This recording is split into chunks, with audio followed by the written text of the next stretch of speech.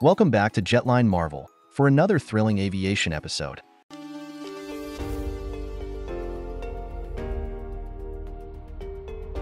Air Marshal GS Bedi, a renowned fighter jet pilot and experienced crew member, recently participated in a YouTube interview with Def Talks. During the interview, he provided insights into the recent Tejas aircraft crash in Rajasthan, which marks one of the first crashes involving an aircraft from the Tejas family since its production commenced 20 years ago.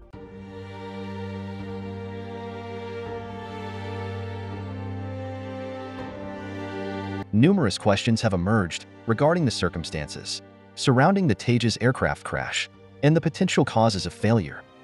Air Marshal adeptly addressed these concerns by outlining possible scenarios that could have led to the crash. His expertise shed light on the complexities involved in such incidents and provided valuable perspective on the aviation community's understanding of the event.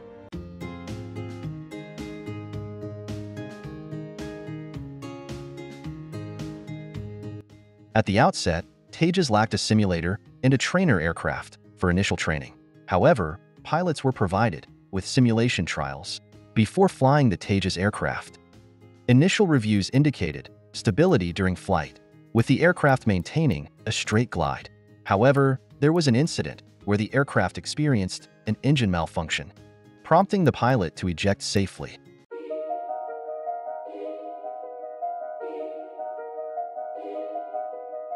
The decision to eject was made as a precautionary measure, considering the aircraft's low altitude and steep descent angle.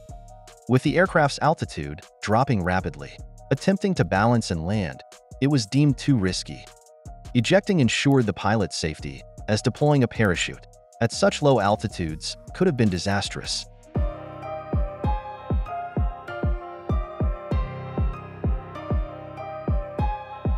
He chose to eject to ensure a safer distance from the ground.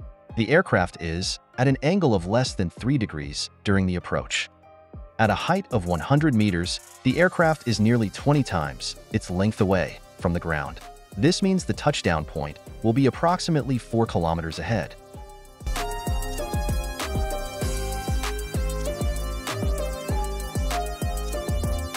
However, as the altitude decreases, the approach becomes too short due to the rapid descent rate. Consequently, the pilot opts to eject, rather than attempt to stabilize the aircraft for a ground landing. If he had not ejected, there's a high probability that his parachute would have deployed at that low altitude.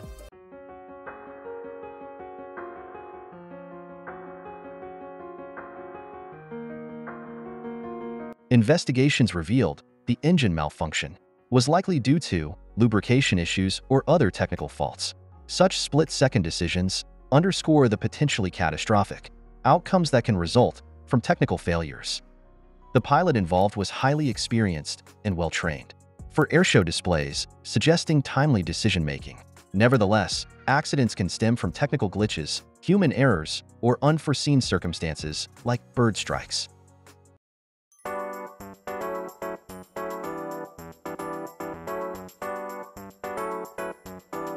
Air Marshal emphasized the importance of pilots being trained for emergency situations, including ejecting from the aircraft when control is lost. Despite advancements in technology, technical issues remain unpredictable, necessitating ongoing learning and improvements in aircraft systems.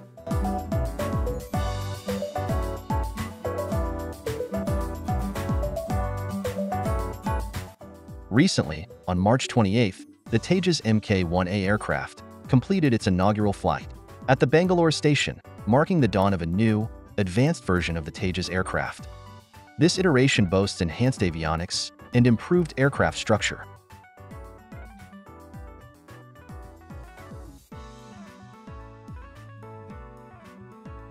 Thanks for watching. Please share your thoughts about Tejas crash in the comments section.